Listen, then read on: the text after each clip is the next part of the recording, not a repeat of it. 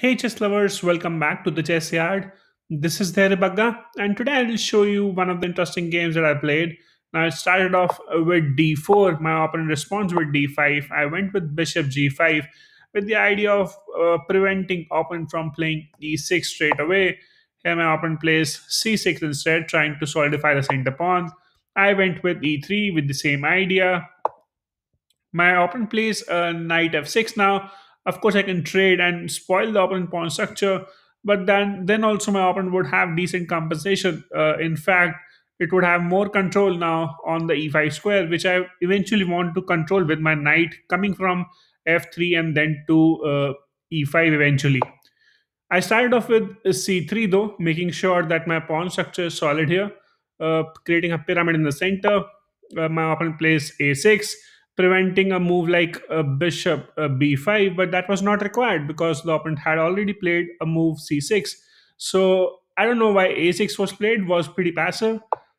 I went with h4, making sure that my bishop is also supported, and I'm advancing the pawn as well, making sure to capitalize once my opponent castles. I will have some attack going on already. My opponent plays h5 here, which was weakening because make sure that my bishop stands there on g5, maintaining this pin eventually once the pawn gets moved up. So bishop there would be tough to be removed. And then I went with bishop on to e2, hitting the pawn here with the idea of capturing the knight, which is the second defender of the pawn apart from the rook. And then I can have an extra pawn. Here my opponent plays a bishop f5, which allows me to do so. So I took on the knight, where my opponent takes back with the pawn, and then I get the extra pawn on h5 with my bishop. My opponent takes on my knight with the bishop, hoping that I'm what if I by mistake capture it with the queen, and then my opponent can take the bishop and get a heads up in the game.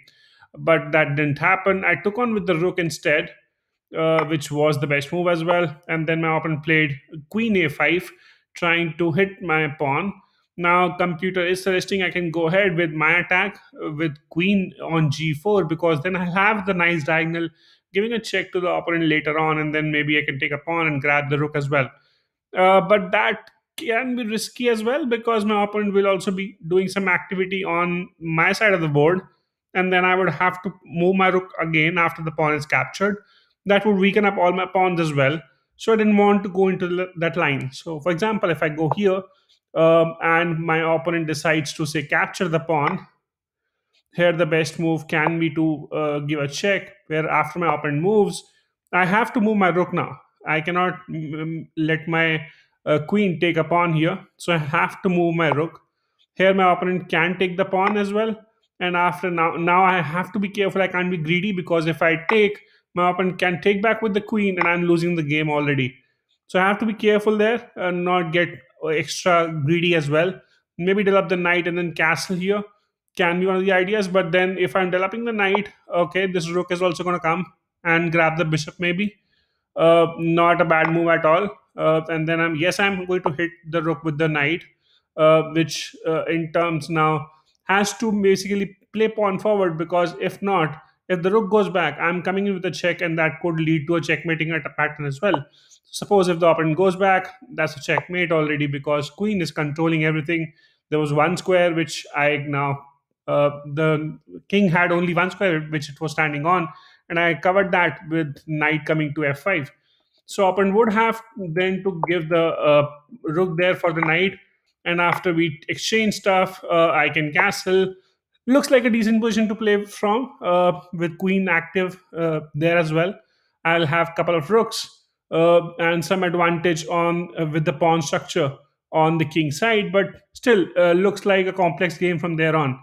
Instead, so I didn't went with queen to g4. I went with a3 first, making sure that the queen never comes into my side of the board. After that, my opponent plays a b5, trying to be aggressive on the queen side. And I just saved my bishop backwards, making sure that now I have a bishop controlling this diagonal. If knight is developed, I can take it. And my opponent will have a bad pawn set. The king also gets moved up. Here my opponent plays g6, preparing for maybe f5 next, trying to cut off this diagonal. I went with h5, making sure that if now opponent takes, I can again take back. So here my opponent proceeds with the pawn instead of taking, because otherwise I could have captured and exchanged the rooks as well. I'm already in advantage. Sorry, what did I do? Okay, I refreshed it by mistake.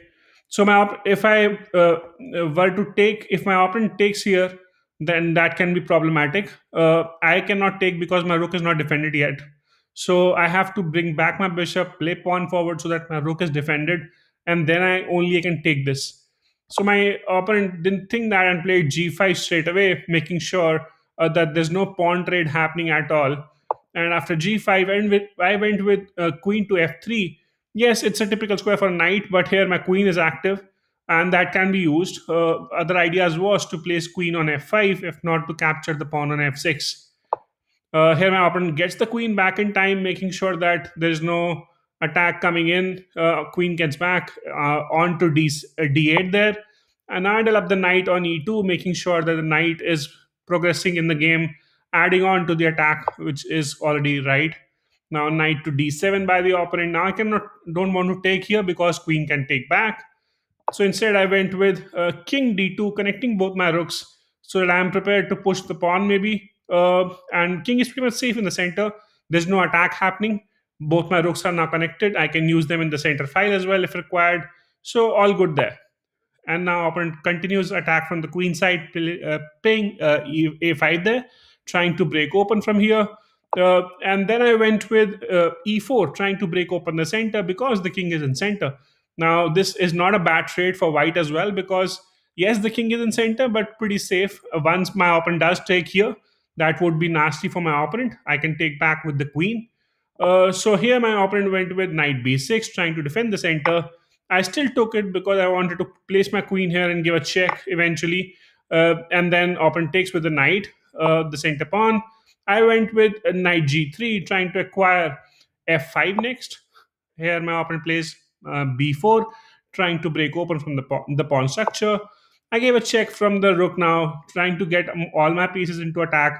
This rook on b1 is defending the pawn storm there, and the other rook, which was not being used yet, comes into the attack now, hitting the king with a check.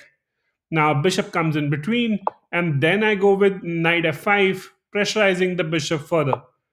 Here my opponent moves the king on to f8, and here I could have played pawn forward and kicked this knight away from the defenses.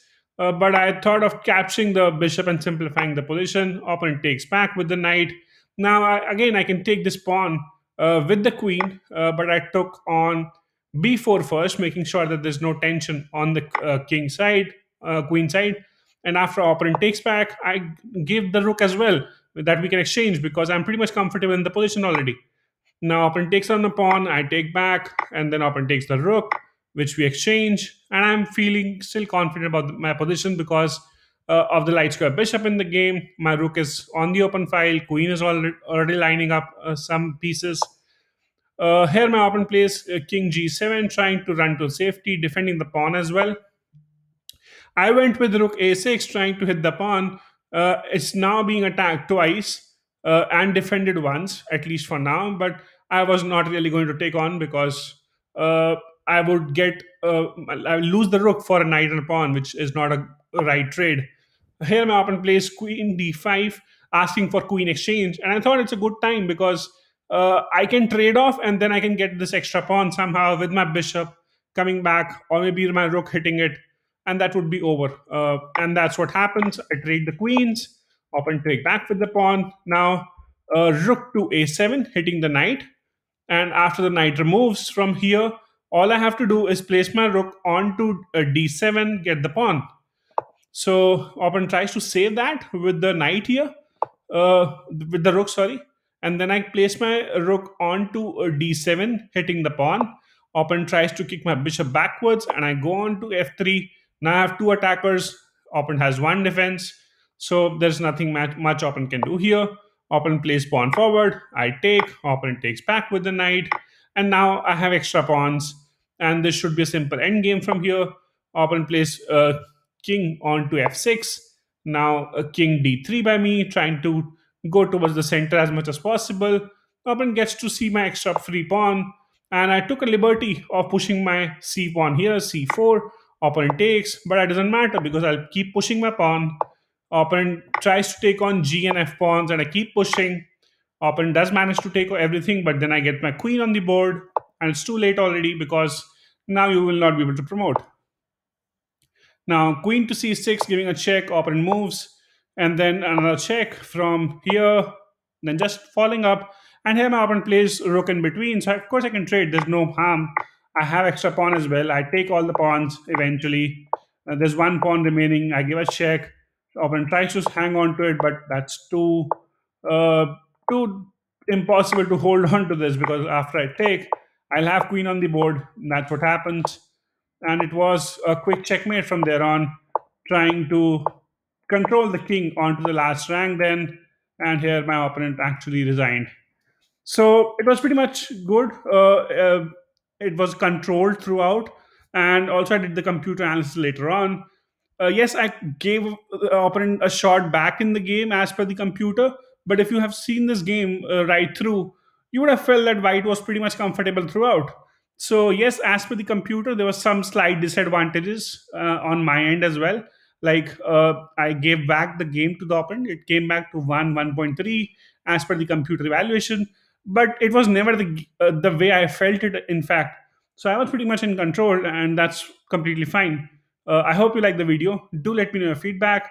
Keep watching and sharing. Do subscribe to the channel if you haven't already by now. And I shall see you tomorrow again with some interesting content. Thank you so much for your time. Take care. Bye bye.